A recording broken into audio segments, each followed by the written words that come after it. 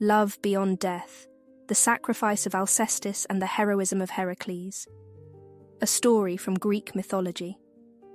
The cold, heavy silence of the underworld pressed in on all sides, broken only by the faint, echoing footsteps of a lone figure. Alcestis, her form pale and ghostly, moved with hesitant steps through the realm of the dead. Her heart, though stilled by death, was heavy with sorrow and longing. She had sacrificed herself for love, for her husband Admetus, trading her life for his, and now she wandered through the shadowy domain of Hades, awaiting her eternal fate. But this story does not begin with Alcestis in the underworld. It begins on a sunlit day in the palace of Pherai, where Admetus the king sat in stunned silence, his heart gripped by fear and despair. His wife, Alcestis, the woman who had given up everything for him, was gone. She had died in his place, fulfilling the cruel bargain he had struck with the fates.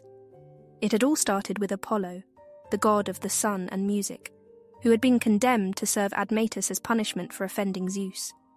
During his time in the mortal world, Apollo had grown fond of Admetus, and when the time came for him to leave, he decided to grant the king a gift, an escape from death.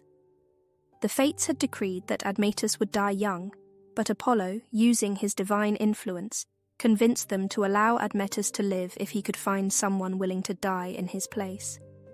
Admetus had been confident that someone in his court, perhaps even his aging parents, would volunteer. But when the moment of truth arrived, none were willing.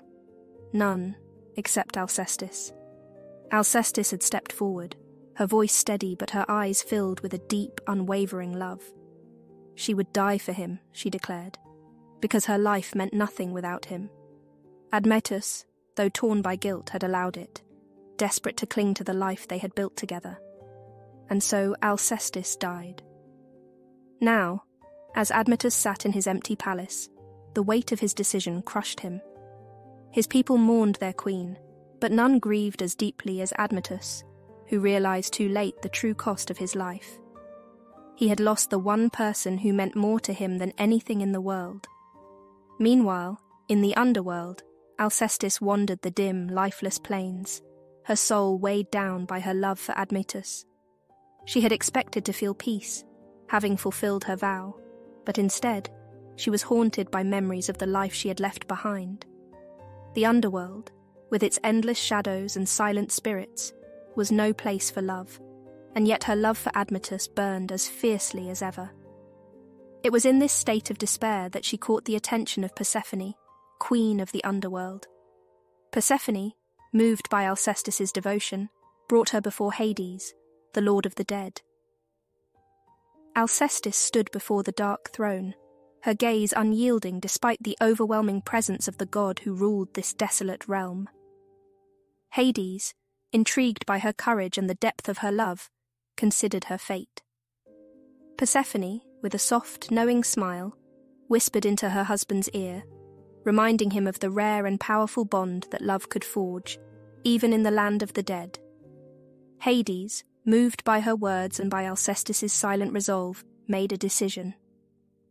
"Return to the world of the living," Hades decreed, his voice echoing through the shadowy halls. "But know this, such a gift is not granted lightly. You will be returned to your husband, but only if he truly understands the worth of the life you gave up for him." Back in the mortal world, Admetus was inconsolable, tormented by the emptiness of the palace without Alcestis. His heart ached with regret, his every breath a reminder of the price she had paid. He wandered through the halls, her absence like a ghost that haunted every corner, every room. It was in this state of despair that he was visited by a stranger, a traveller who appeared at his door, seeking shelter. Admetus, bound by the ancient laws of hospitality, welcomed the stranger in, offering him food and drink despite his own sorrow. As they spoke, the stranger, who was none other than the great hero Heracles in disguise, saw the depth of Admetus's grief. He asked Admetus why he was so burdened, and the king, unable to hold back his anguish, told him the whole story, of how Alcestis had died in his place, of how he now wished he could have traded places with her. Heracles, moved by the tale and by the genuine sorrow he saw in Admetus's eyes, resolved to help. He revealed his true identity and promised Admetus that he would bring Alcestis back from the underworld. Heracles, known for his strength and bravery, was determined to face even the Lord of the Dead to reunite this pair whose love had touched his heart. Heracles descended into the underworld, his presence causing the shades of the dead to recoil in fear. He strode confidently through the shadowy realm until he stood before Hades and Persephone. With a voice filled with resolve, he demanded the return of Alcestis, arguing that her love was too pure, too powerful, to be confined to the land of the dead. Hades, having already been moved by Alcestis's own courage, listened to Heracles' plea.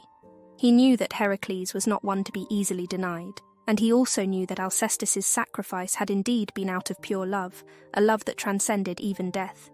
And so, Hades allowed Alcestis to return to the world of the living.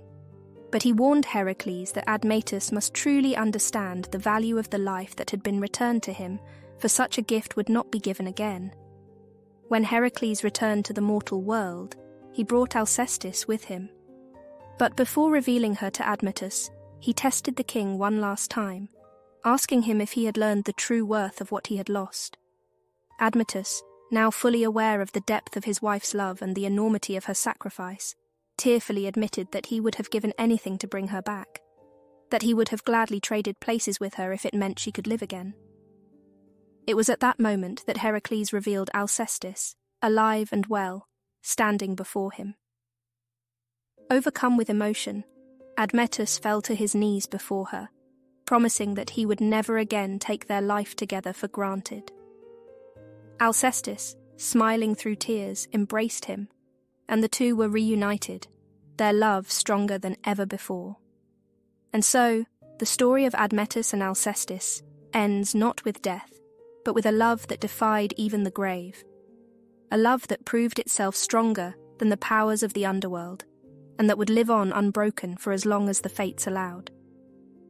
The gods, in their high thrones, looked down upon the mortal world, knowing that they had witnessed something rare and precious, a love that could transcend even the boundaries of life and death, woven by the hands of fate, yet strong enough to challenge it.